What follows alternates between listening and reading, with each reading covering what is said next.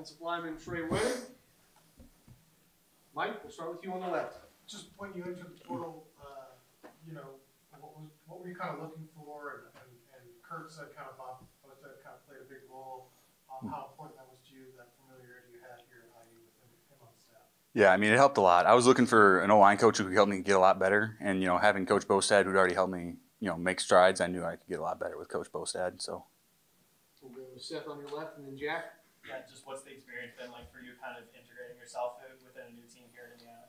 It's been good. The O-line group's a real tight-knit crew, and we're all good guys. We hang out a lot. So it's been really good.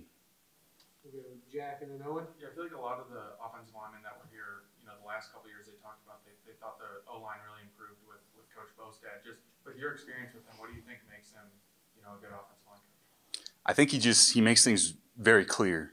Like, he makes things crystal clear what you need to do to get better and how you're going to get better. And you're not guessing, which is really nice. We'll go Owen on your right and then Joe. Hey Trey, is there anything in particular that you've been trying to develop throughout this spring season? Yeah, I mean, I've got weak points I've been working on. A couple things I've been trying to work on my pass pro sets and a couple small things in the run game. But there are things you just got to always keep working on, yeah. What was one of the main things you saw from Coach Cignetti's vision prior to transferring? I just saw how confident he was about it. There's no gray area. He knows what's going to happen. Zach on your right. You appeared in 35 games, just 8 starts at Wisconsin. What kind of opportunity do you think you'll have here at IU? I'll start all the games. What's been kind of like in terms of kind of generating some chemistry, with the guy, your new teammates? How's that process going? It's going good, and with the O-line being a real chemistry kind of driven position, it's been pretty good. I've been working pretty good with Bray and some of the other guards that have rotated in there, and it's worked out pretty good so far. Did you know anybody coming in at all, player-wise? So I knew Austin Barrett just barely because his older brother was at UW with me. But other than that, and Drew Evans, yeah, because Drew came from Wisconsin as well. So I knew those two guys.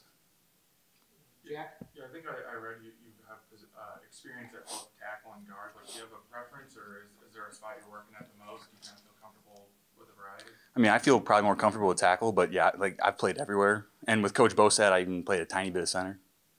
Wouldn't go back. Anything else? Yeah, Zach on your right. With Mike Kadick being an older guy who's been here before, how has he helped you with this transition? He's helped me just like integrate in. It's been good because he understands how it is sometimes, and we're able to talk at a high level football wise. It's been good. Seth on your left. Carter Smith is a younger player. He really took some steps last year and came in with after making progress last year. I'm curious what you've seen from him this spring and what kind of impresses you about him.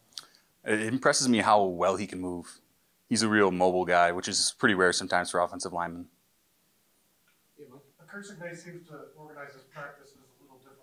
Having gone through college, multiple years. Do you feel they're a little bit different practice-wise? The kind of organization, no clock, things like that. Yeah, the no clock is very interesting.